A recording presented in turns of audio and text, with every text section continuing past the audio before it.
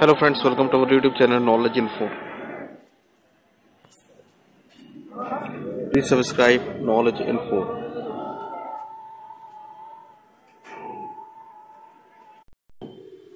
Hello friends, welcome to YouTube channel knowledge info. यदि आपने हमारे चैनल को सब्सक्राइब नहीं किया तो इसको सब्सक्राइब कर लें, जिससे कि आपको हमारे आगे आने वाले नए वीडियोस की नोटिफिकेशंस मिलती रहें। फ्रेंड्स, आज हम बात करने वाले हैं कानपुर स्मार्ट सिटी की फैसिलिटीज़ के बारे में।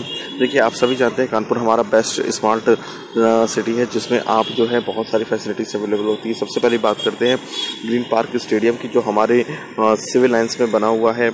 और ग्रीन पार्क स्टेडियम हमारे कानपुर का जाना माना सबसे बड़ा स्टेडियम है क्रिकेट मैचेस के लिए, जहां पे आईपीएल और आईसीसी के मैचेस खेले जाते हैं।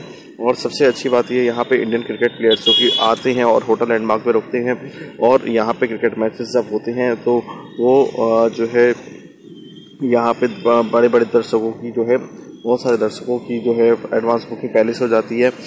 लखनऊ में कोई भी क्रिकेट स्टेडियम ना होने के कारण जो है लखनऊ के दर्शक, यानी कि जो लखनऊ के जो क्रिकेट फैंस हैं, वो यहाँ पे आते हैं और क्रिकेट का मनोरंजन का लाभ उठाते हैं। तो ये ग्रीन पार्क स्टेडियम के बाद अगर हम बात करते हैं तो बात करते हैं जेके टेम्पल की, और इसके बाद इस्कॉन टेम्पल की। देखिए, इस्कॉन टेम्पल जो है हमारे बिठूर में अवेलेबल है, और इसको जो है राधा कृष्ण मंदिर के नाम से भी जाना जाता है। यानी कि जो इस्कॉन टेम्पल है ये हमारे राधा कृष्ण जी का मंदिर है, और ये वर्ल्ड का हमारा फेमस है। और सबसे अच्छी बात है, कानपुर में राधा कृष्ण जी मंदिर का बहुत ही ज़्यादा नाम है और प्रचलन भी है।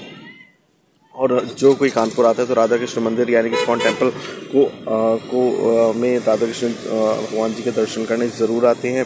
और ये बहुत ही प्रचलित मंदिर है, जहाँ पे जो मांग यहाँ पे भगवान से सच्चे मन से जहाँ मांगी जाती है वो रात यहाँ पे ज़रूर पूरी होती है दोस्तों। और जिस प्रकार से आगरा का जेके टेम्पल, आगरा का ताजमहल फेमस है, उसी प्रकार से कानपुर का जेके टेम्पल भी बहुत फेमस है। और ये है हमारा होटल लैंडमार्क, जहाँ पे क्रिकेटर्स आकर के रुकते हैं। और इसके अलावा हमारा जो है रेलवे सेंट्रल स्टेशन बहुत ही ज़्यादा बड़ा है, और कानपुर का जो सेंट्रल स्टेशन है काफ़ी बड़ा माना जाता है। और हमारा जो सिटी है यानी कानपुर स्मार्ट सिटी, यहाँ पे आपको हर प्रकार की फैसिलिटी अवेलेबल हो जाती है। और अगर हम रही बात जेके टेम्पल की बात करें तो यहाँ पे बिल्कुल ताजमहल जैसा लुक बनवाया गया है, और यहाँ पे काफ़ी फैसिलिटीज़ अवेलेबल कराई गई हैं। फिर हम बात करते हैं गंगा जी की, तो यहाँ पे कानपुर में गंगा जी जो है अवेलेबल है शिव मंदिर के पास। और लोग यहाँ पे आते हैं और गंगा नहाते हैं और अपने पापों को धोते हैं।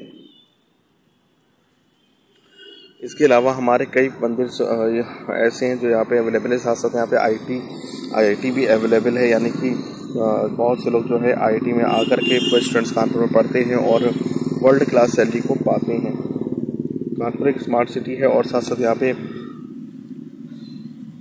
सन से ऊर्जा निकालने वाली सोलर सिस्टम की फैसिलिटी भी अवेलेबल है, यानी सोलर पैनल अवेलेबल है, जहाँ पे आप बिजली जल्दी कानपुर में जाती नहीं है वैसे तो, लेकिन बहुत से लोग सोलर पैनल की भी फैसिलिटी यहाँ पे अवेलेबल करवाए हैं।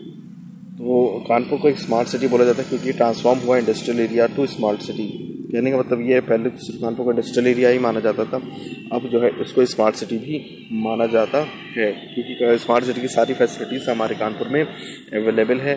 चाहे ब्लू वर्ल्ड हो, चाहे जेके टेम्पल हो, चाहे गंगा बैराज हो, चाहे ग्रीन पार्क स्टेडियम हो, चाहे हमारा रेलवे स्टेशन हो, सेंट्रल रेलवे स्टेशन हो, चाहे इंडस्ट्रियल के रूप में, चाहे आपका मतलब हर प्रकार से हम, चाहे मॉल्स के तौर पे हो, तो हर प्रकार की फैसिलिटी हमारे कानपुर में अवेलेबल है। इसलिए कानपुर को हम लोग स्मार्ट सिटी मानते हैं। तो थैंक यू फ्रेंड्स, यदि आपको हमारा वीडियो पसंद आए तो प्लीज़ सब्सक्राइब जरूर।